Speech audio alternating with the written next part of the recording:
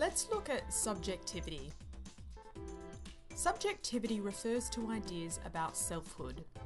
Perhaps one of the oldest questions ever pondered by humanity is that of, who am I? At times this seems painfully obvious. For instance, I might say I'm a white middle-class female with an interest in cats, theatre and cake. But isn't that just a mix of the way culture has been set up to define me, with some interests thrown in? Does that really capture the essence of a person? And if we can reduce a person to their race, class, gender, health and ethnicity, in which they have been positioned by society, then can we speak of a true self at all? Donald Hall writes that, indeed, we live in an era in which we are commonly asked to rethink, express and explain our identities by a wide variety of authority figures and institutions like our parents, even talk show hosts and advertisers who encourage us to test out a different form of self-expression by purchasing an expensive car or trying out a new hair colour. We are widely led to believe that we have the freedom and ability to recreate and create ourselves at will, if we have the will. But then at the same time we're presented with this suspiciously narrow range of options and avenues that will allow us to fit comfortably into society and our particular gendered, regional, ethnic, sexual subset of it. And therein lies the dilemma. In an era of extreme individualisation, tailored apps and personal story, are our subjectivities still just made up as a sheer coincidence of where and when we were born? To answer this question, let's first look at the way that subjectivity and notions of selfhood have been traced by Western thinking. Let's go back to the Enlightenment period, which is generally thought as ranging from the 17th to the 19th centuries and centred in Europe. René Descartes was the big man on campus during this time, and he posited one of the most famous phrases in philosophy, cogito ergo sum, or I think, therefore I am. Descartes wrote in 1637, "As I wanted to concentrate solely on the search for truth, I thought I ought to reject as being absolutely false everything in which I could suppose even the slightest reason for doubt, in order to see if there did not remain after that anything in my belief which was entirely doubtable." So in other words, the only thing we can really be sure of, he says, is that we are a being experiencing a thought. It was a radical shift in thinking, but it set Western philosophy on a new trajectory.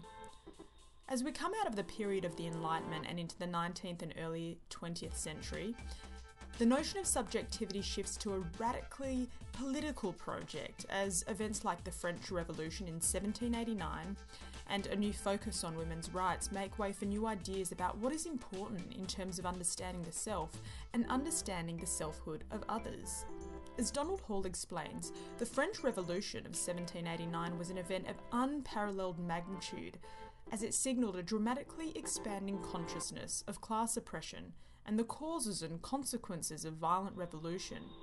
At roughly the same time, a small but vocal group of women began to question openly the norms of gender identity and the social beliefs justifying the prejudicial treatment of one half of humankind. So throughout this time it becomes quite clear that understanding subjectivity must include an understanding of the ways in which individuals are constructed by and through social positioning systems. For instance, being marked as black is only marked as a category because of the insistence of its difference from the dominant racial category of white. And this leads us to the writing of Professor Stuart Hall, a cultural theorist who joined the famous Centre for Contemporary Cultural Studies at Birmingham University in 1964. Hall believed identity to be an ongoing product of history and culture rather than a finished product. Our selfhood and the way our very self is positioned in our culture is constantly shifting and absolutely constructed, generally by the dominant ruling class. But why do these subjects' positions feel so real? Well, Stuart Hall says the fact that we project ourselves into these cultural identities, at the same time internalising their meanings and values, making them part of us, helps us to align our subjective feelings with the objective places we occupy in the social and current world. This idea brings us to the contemporary setting in which identity has been said to undergo a crisis of sorts. Stuart Hall writes that this loss of a stable sense of self is sometimes called the dislocation or decentering of the subject. Because after all, what can we really know is us?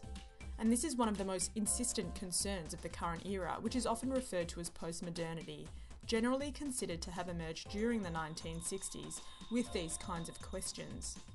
As Donald Hall writes, in the postmodern era, subjectivity, once considered potentially knowable and conceptually one-dimensional, has been rendered various, fractured, and indefinite in recent theorisations. What is the self, he asks, but what is a self? In order to approach these kinds of questions in light of new technologies, which sometimes seem to cross the very border of what is organically us and what is not, is Donna Haraway. Donald calls Haraway one of the most vocal proponents of using this ongoing deepening and interfacing of humans and technology as the occasion to rethink subjectivity in radical but at the same time ethically responsible ways. Haraway's most famous piece, reprinted numerous times after its first publication in 1985, is called A Cyborg Manifesto, and in it she argues that in the late 20th century, our time, a mythic time, we are all chimeras, theorised and fabricated hybrids of machine and organism. In short, we are cyborgs. The cyborg is our ontology. It gives us our politics.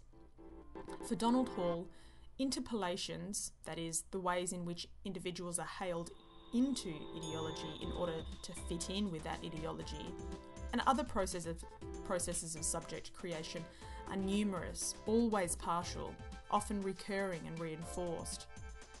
So, is that it? Are we doomed to uphold and repeat only that which ideology allows us? Well, not necessarily. As Donald Hall also points out, these processes of subject creation are also potentially lapsing. Those lapses can be forced and temporary, as one might experience in the use of drugs or music or dance, or they can be more unexpected but temporally significant, as might occur through encounters with illness or trauma.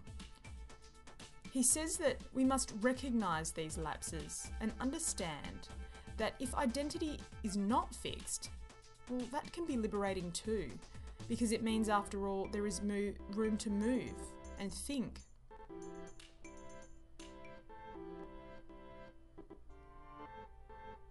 And perhaps thinking is the most powerful process of all.